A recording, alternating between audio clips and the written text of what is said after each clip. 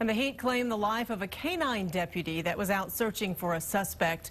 Bastrop County deputies were trying to serve a warrant when the suspect ran off. They called in Knight from the Fayette County Sheriff's Department to trace his tracks. And despite precautions, he later died of heat exhaustion.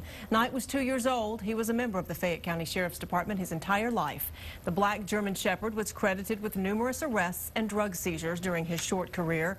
A memorial service for Knight will be held on Friday. He'll be buried on the grounds of the Sheriff's Office.